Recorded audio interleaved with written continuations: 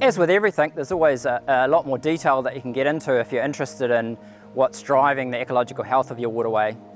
Regional councils obviously have a lot of experts that you can contact and discuss these things with. They also have a lot of valuable information on their websites, as do many of the farming industry bodies. You can also set up a catchment care group or go down and collect water samples. There are a large number of these around the country now that go out each month and collect a water sample and then have it analysed for the nutrients, the nitrogen and phosphorus, and for some of the bacteria that can be in our waterways, the E. coli.